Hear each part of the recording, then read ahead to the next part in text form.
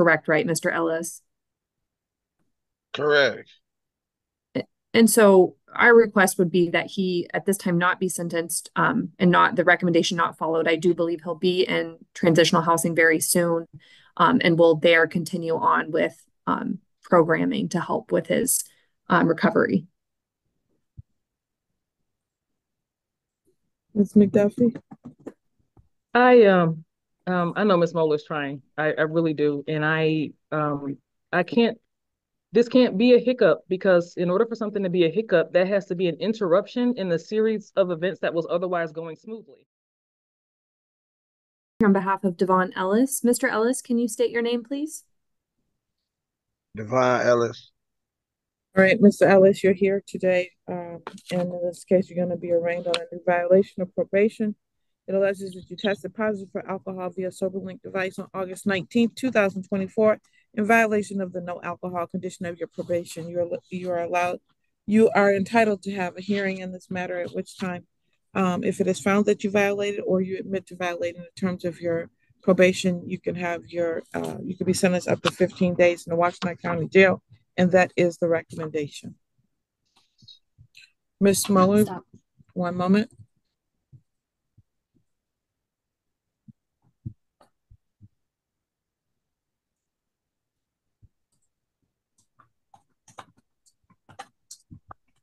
Testing. Testing. I apologize for backup, Your Honor. All right, you may proceed. Ms. Mueller, what would your client like to do? Thank you, Your Honor. Mr. Ellis does want to waive his right to a hearing. He will admit to the violation. Ms. Ellis, please raise your right hand to be sworn. Do you swear or affirm that the testimony you're about to provide will be the truth, the whole truth, and nothing but the truth? Yes. Thank you. Sir, it's my understanding you're going to waive your right to have a hearing in this matter. You're going to admit to the violation. Is that correct? Yeah. All right. You tested positive for alcohol via the SoberLink device on August 19th, 2024, correct? Yeah. I find that there's a knowing and willing admission to the violation. Are you satisfied, Ms. McDuffie? Yes, Your Honor. I'm so sorry. I think I missed. He's admitted to the positive result and all the any missed or late tests as well too. He's not being violated on that, but let me see what you're talking about. Well, they're actually, those missed tests were in relation to that same date that I see, but then I thought he tested positive again when I read this report the other day. Let me see. Because he had the August 19th, that might not be him. No, he did it. Those are all part of the same test where he didn't retest afterwards. So I'm just accepting the positive. The August 19th? Correct. Okay, I had missed the date. So thank you. Yes, Your Honor. Ms. Mueller? Satisfied, Your Honor. Thank you. All right. Anything you want to say prior to sentencing? Your Honor, I think this was a hiccup. He also addressed this violation in 14A. He is continuing there on his bond. Mr. Ellis, I know there's been some issues reporting to probation. Him and I talked about that again and providing the proper proofs. He did complete the program at Higuera in Oakdale. He wanted to go directly into transitional housing or residential housing.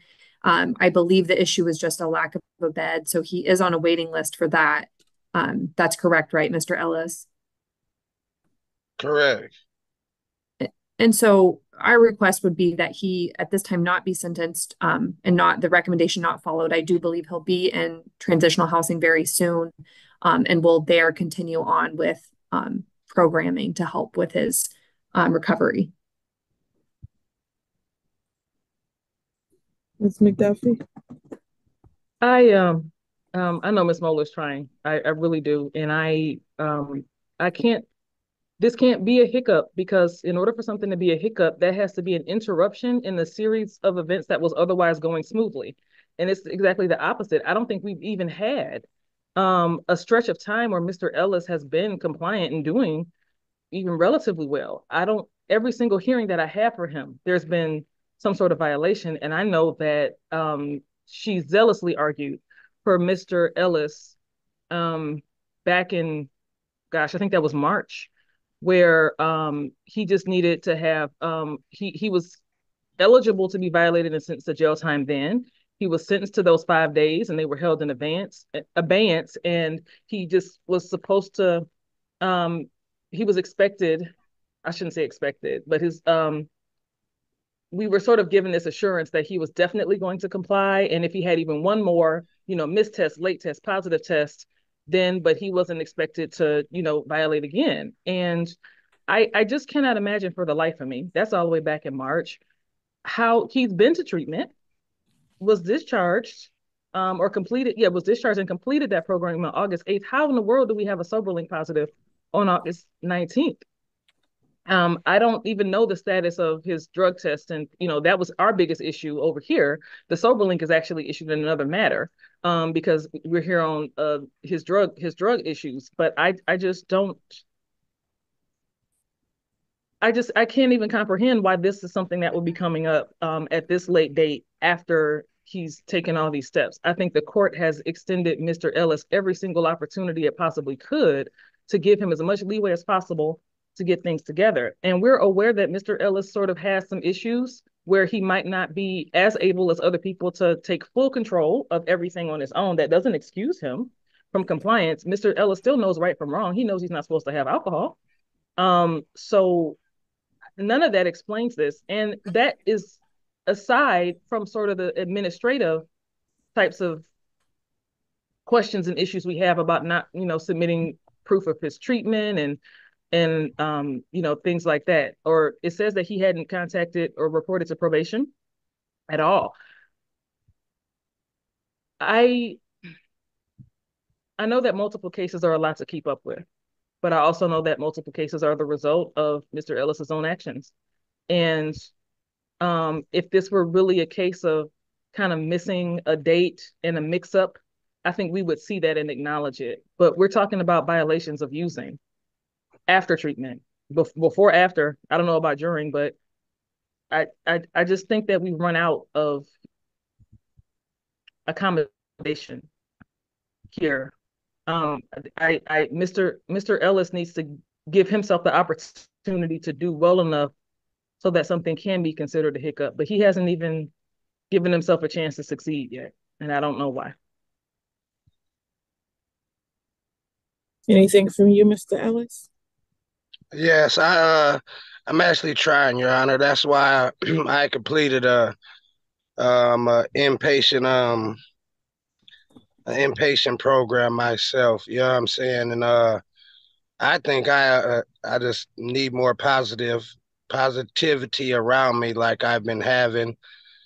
I haven't been doing drugs. That's a big step. I just need Ms. Duffy to acknowledge I am trying. Like I'm just not throwing disrespect in the court or anything. That's all I really wanted to say.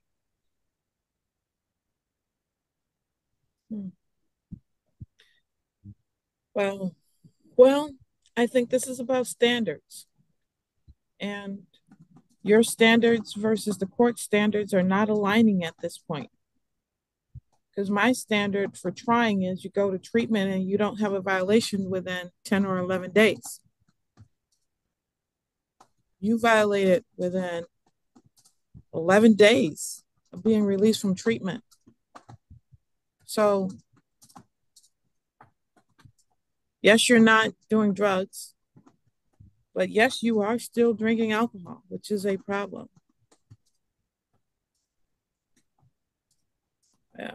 I agree with everything that Ms. McDuffie said, quite honestly, and I'm not going to go down that whole litany of things again. So the bottom line, sir, is that when I gave you the opportunity by holding your 5 days in advance, we had an understanding. You are not able to comply with that understanding yet. So therefore, you're going to do some jail time and get reassessed. And what I think you need is long-term treatment. If you can't sustain without drinking for a month after you get out, then you really are not there yet. Your program wasn't long enough. So you need a long-term inpatient. It is the sentence of this court that you serve 15 days in the Washtenaw County Jail, plus 5 days for the first violation for a total of 20 days. You must turn yourself into the Washtenaw County Jail by tomorrow morning at 8 a.m. At that time, you will get an assessment for inpatient treatment and long-term inpatient care. I'm going to do a review in this case in 45 days to see if you've done any of those things. And if you don't turn yourself in, a bench warrant will issue.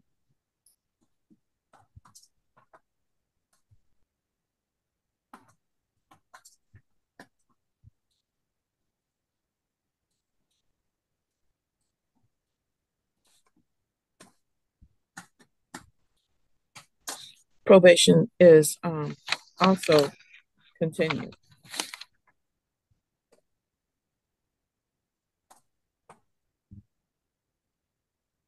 So I will see you back here on October 24th, 2024 at 10 o'clock a.m., assuming you turn yourself in. If you don't, then I'm sure I'll see you before then.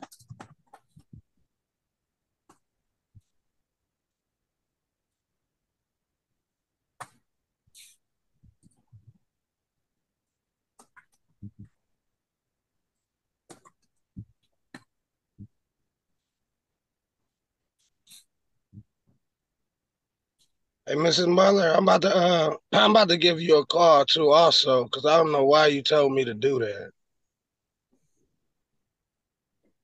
Mr. Ellis, give me a call, okay, when you log off.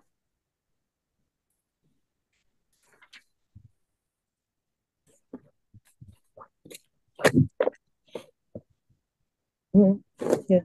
All right. Thank you. State of Michigan versus Latasha Williams, case number 17S00891. Rachel